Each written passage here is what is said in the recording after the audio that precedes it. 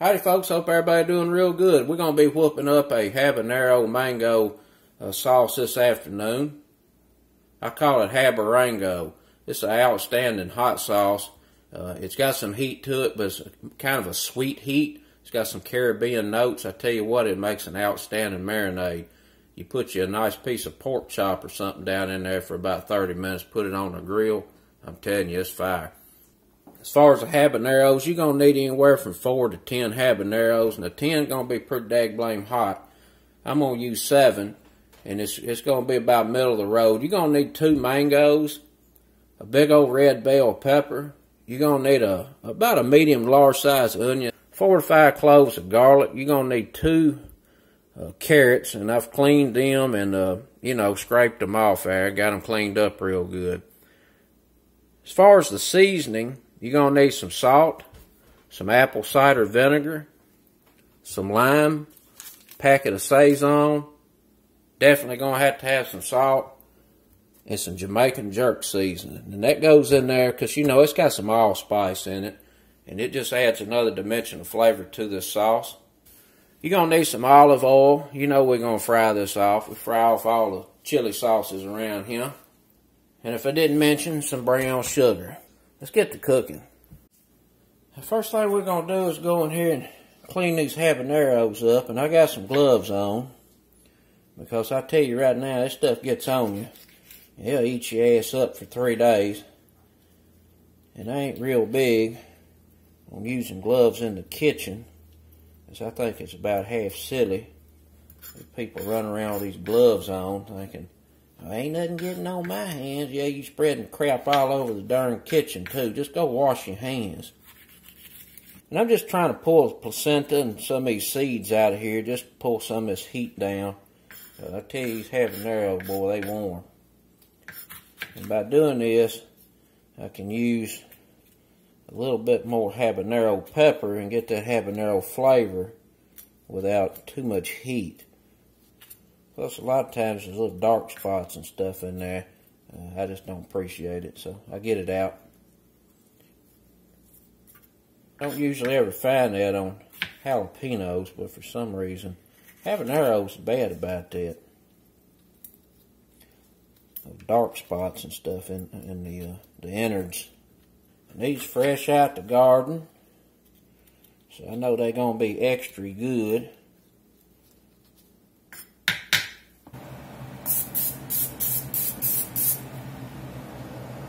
We're going to lay these bell peppers and onions down here and just kind of let them roast up and char slightly.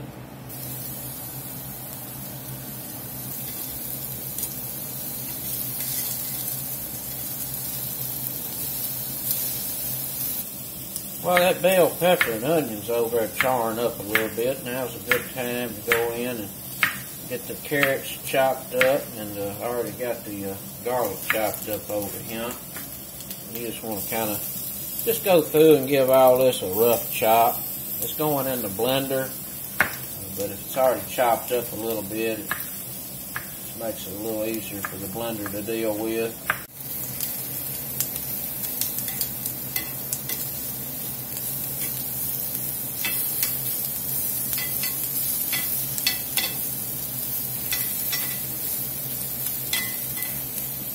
Just looking pretty good. We just want to roast these just a little bit. We can turn the fire off on that. Get some stuff in the blender here. Get that garlic in there.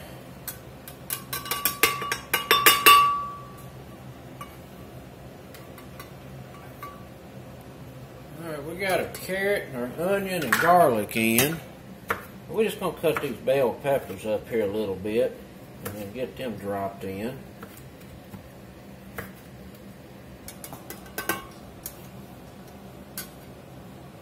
We're going to get us a half a cup of this apple cider vinegar in. We're going to get us about a half a cup of clean filtered water. Don't use no tap water. It's got chlorine in it. It'll mess your sauce up. We're going to get a pack of Sazon Goya in. We're going to get us some salt in here.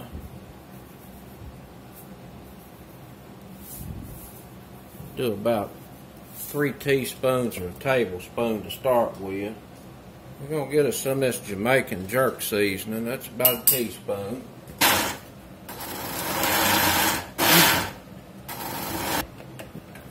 And that first run there was to just get, you know, some liquid going in here. We're going to go in with the habaneros. We're going to run this again.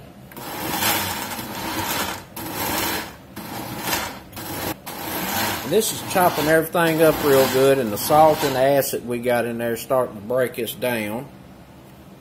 Now we're going to get some mango in here. Alright, we got the mango flesh de-peeled. I tell you what, those things are a pain in the butt. And this one was pretty ripe, so I basically just squeezed the pulp out of that one. Now we blend.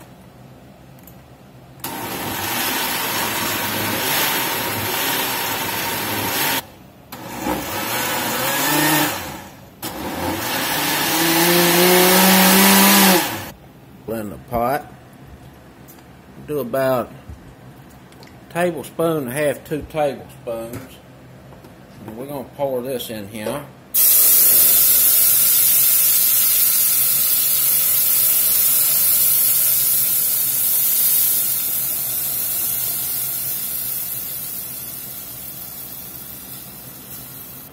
We're going to get us some good ventilation going, because I tell you, it's going to put off some fumes. We're over about a medium-low heat. We're just going to let that sit there and bubble a few minutes. While it's bubbling, we're going to get some brown sugar in. That's 1 tablespoon, 2 tablespoons. And what we're going to do now is just whisk this together to emulsify that olive oil with this pepper sauce, so we don't end up with no oil just floating on top. And a little oil in your pepper sauces really helps, because oil is a carrier of flavor. Now what we're going to do is go ahead and give us a taste and see what kind of adjustments it needs. I'm pretty sure it's going to need some salt. See where it is on heat level.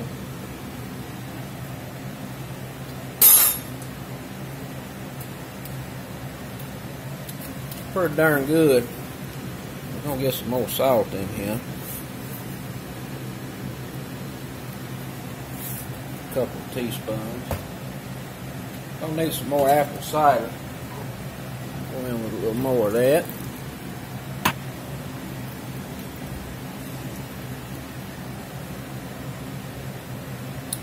Just lime juice in here. Brighten it up a little bit.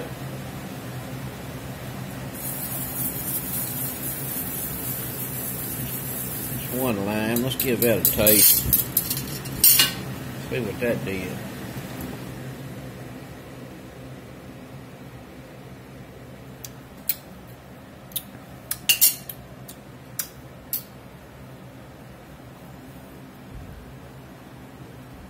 I think I'm going to put just a touch more brown sugar as well. The heat's good. Mango comes through real nice. Put a little more brown sugar in. A couple of teaspoons.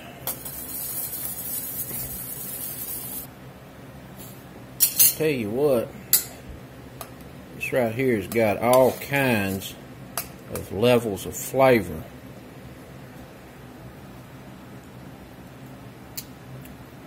Oh boy. I think we hit the sweet spot right there. I'm not going to do anything else to this. Give it another taste.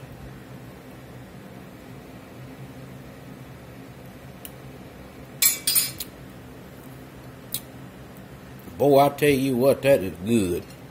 Give it another taste.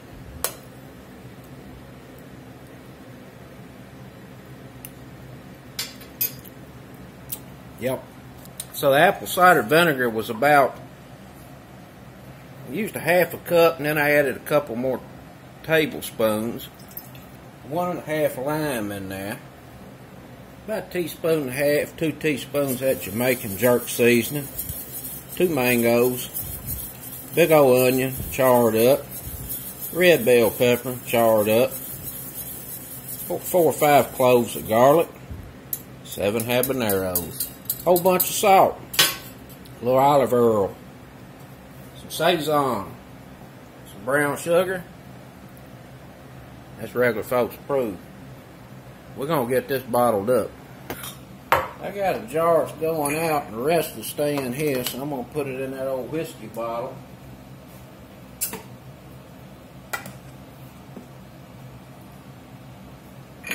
This right here is like liquid gold. Smells delish. And you don't necessarily have to cook this off, but I really think it makes the flavors, you know, meld together. Now it's going to change flavor quite a bit tomorrow. Once it cools off, it mellows out. I've noticed the heat level goes down 20 to 30%, and the sweetness level comes up a little bit. So it definitely changes the next day. But cooking it off, I just feel more comfortable with it because you're trying to make something that is shelf stable. And I know there's a good bit of acidity in there to do that. But, you know, you never know what's in your vegetables. Could be some type of pathogen or something there. So I like to get it up to a good boil and then, you know, hold that boil for a couple of minutes just so if there is anything there, it's going to be killed. And then, of course, the acid will help in that as well and prevent it from spoiling. This is good in the refrigerator, probably about 6 months.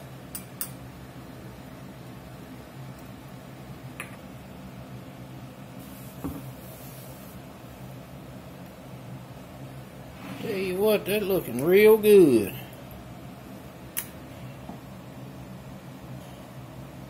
Some Habarango sauce.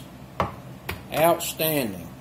Really good marinade. I got a cook coming up here pretty soon. I'm using this as a marinade on a pork rib chop. Outstanding. That's it, folks. Till next time. Peace.